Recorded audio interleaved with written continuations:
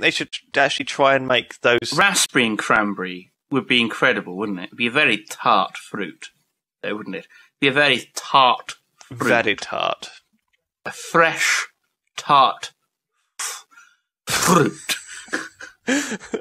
Careful, your false teeth are about to fall out, I think. What about strawberry and banana? What about that? What would that look like? A straw banana. I mean, they're two very different fruits.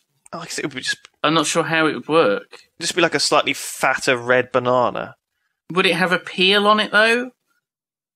Would the seeds be on the outside or in the middle? Well, you can always customise. You can customise. You know, genetics is all about choosing the elements you want. So, I mean, you could just have the banana looking like it is, but it tastes like... Can I have it in the shape of the baby? Wow, like a jelly baby. The Strawnana would be its name. The Strawnana in the shape of a baby, infant, child. Well, like a jelly baby, or are you talking about? Are you talking about in the shape like an actual baby, the size of a baby, and the shape of a baby. And when he eats it, it cries. Oh my god! Okay, so what you're suggesting? It cries apple juice.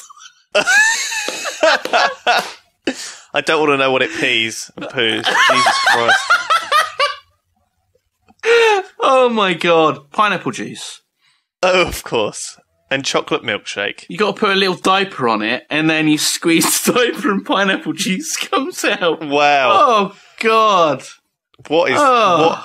That is genetic splicing gone wrong. It started off the tastiest fruit, and now it's like the grossest fruit. Why did I say the shape of a baby? What was I thinking? That is really weird. I mean, that's... Oh, dear. Oh, amazing. That was a terrible, terrible suggestion. Oh, well, I was very hungry, and now no longer. You don't fancy a Strawnana? Strawnana? Oh, no. You're eating me! That is horrible. That is so horrible. You're so tasty. I can't help it, Strawnana. I can't help it. Why? Oh God! Oh my God! Oh Jesus! Fuck. Stop! That is messed up. Wow! Stop! Oh dear. Oh. This has been the YoGPoD.